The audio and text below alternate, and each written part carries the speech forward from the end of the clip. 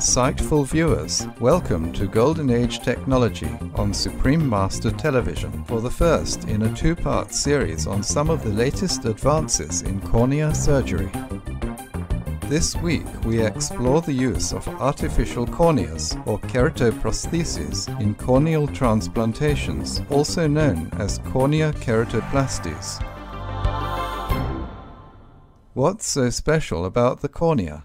Quite a lot, actually. Imagine you are a cornea. You are a clear dome-shaped window at the front of the eye, looking out onto the world.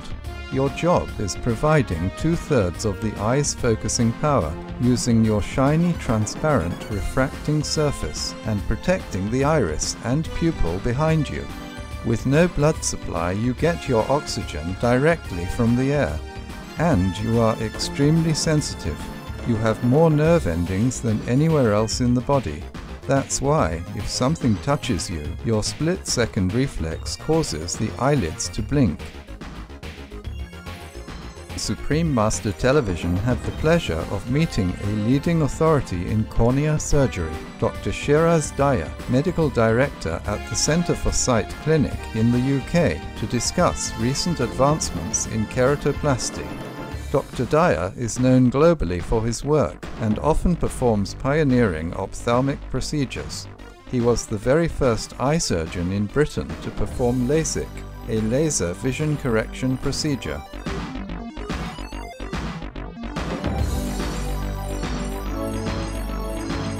Dr. Daya is regularly invited to speak throughout the world on such topics as treatment of corneal diseases and laser eye surgery techniques. When does someone need to undergo keratoplasty? The main bulk of corneal surgery is corneal transplantation. There are many diseases that unfortunately affect the cornea.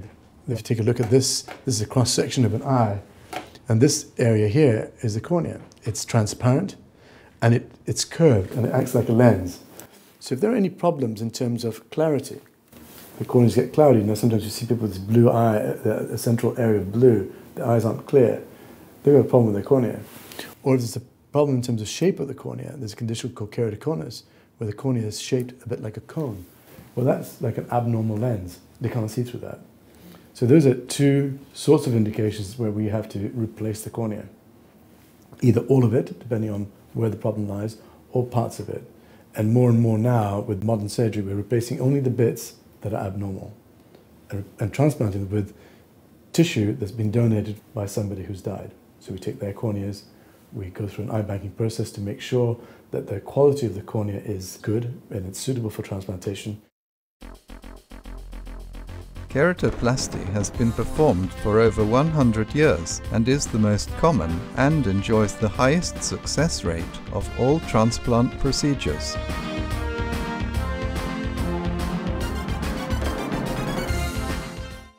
It's the oldest transplant ever performed, and the first transplant performed from one human to another, from a cadaver eye to a human being. And what's been done conventionally, probably has not changed for about 100 years, is this, where the cloudy area of the cornea, the central area is removed, a circular opening is made, it's removed and replaced with a similar sized button from a donor cornea that's transparent and clear. So here you'll see the patient's prepared with drops and anesthetic, and that cornea is removed, the disease cornea is removed. And then we take some clear tissue from a donor and put that in place, and it's stitched in place. So that's how a conventional corneal transplant is performed. Artificial corneas are considered the frontier of corneal transplantation technology. Dr. Daya now explains further. Ultimately, I believe that artificial corneas will take over, where we manufacture corneas in a laboratory. They're not from another human source, so there's no chance of rejection. And what we're doing is replacing this clear area, this transparent area, with something artificial, and it stays clear. The challenge there is to get it to integrate and knit with the body, and to stay clear. That's what we have been working on, we at the ophthalmic community, and they're making progress in that regard too. There is a new material that's available that is being investigated at the moment, and it shows quite a lot of promise. And there are many workers around the world developing similar materials that maybe, hopefully, will be able to replace the need for eye banks and corneas in the long term. We're not there yet, good way to go, but that's where the future is going to go. And then when it comes to developing countries, we don't need to worry about eye banks.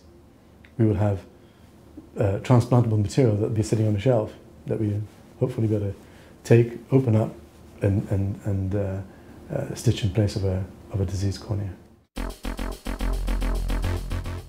There are several types of artificial corneas available in the market today. However, there are still many challenges to overcome to create one that requires minimal post-operative care.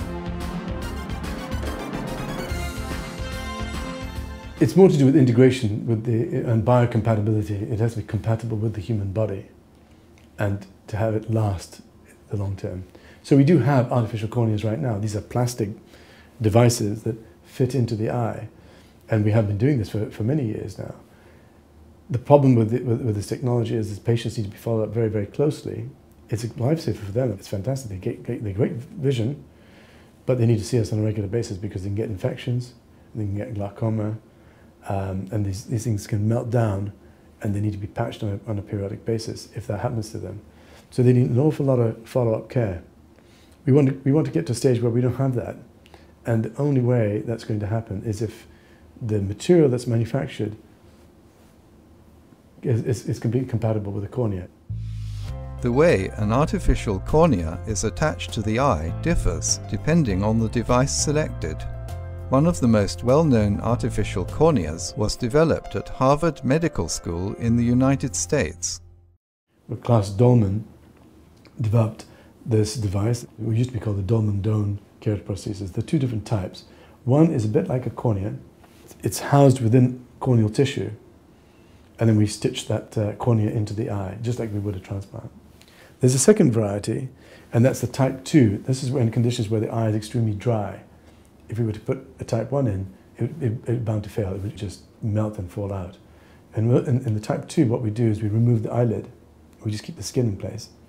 We transplant the device into the eye, and we take the eye skin over and close it, so that all they've got is skin. And then about 3 months later, we cut a hole through the skin, and this optic, clear bit of plastic lens, pops out, and they can see through that.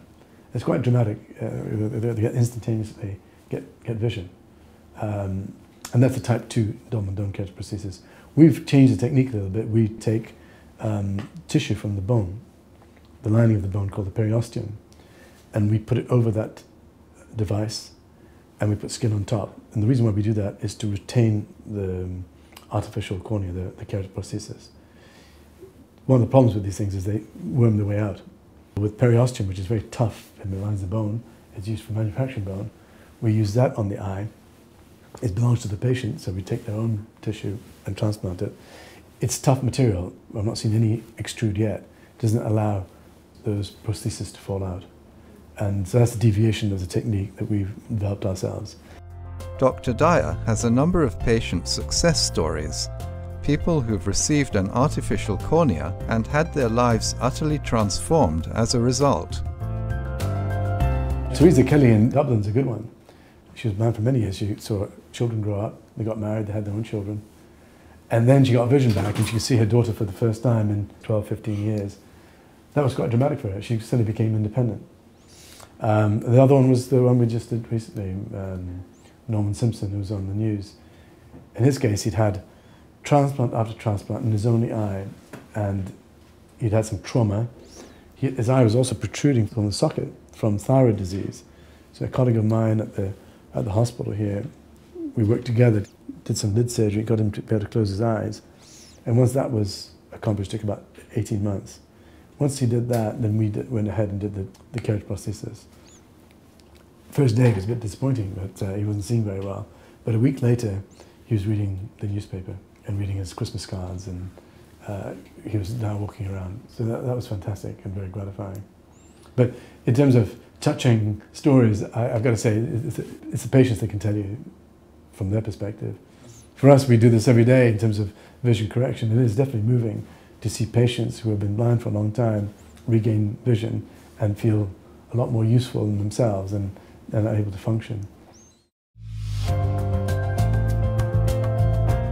Our respectful gratitude, Dr. Daya, for your bringing the precious gift of sight to so many patients. May your dedication to continually advancing the field of eye surgery bring hope and happiness to many more people worldwide. For details on Dr. Daya, please visit www.centerforsight.com. Please join us again next Friday on Golden Age Technology for the conclusion of our series on some of the latest advances in cornea surgery. Thank you, kind viewers, for your company today on Golden Age Technology on Supreme Master Television. Vegetarianism, the Noble Way of Living, is up next after noteworthy news. May you and your loved ones live long and prosper.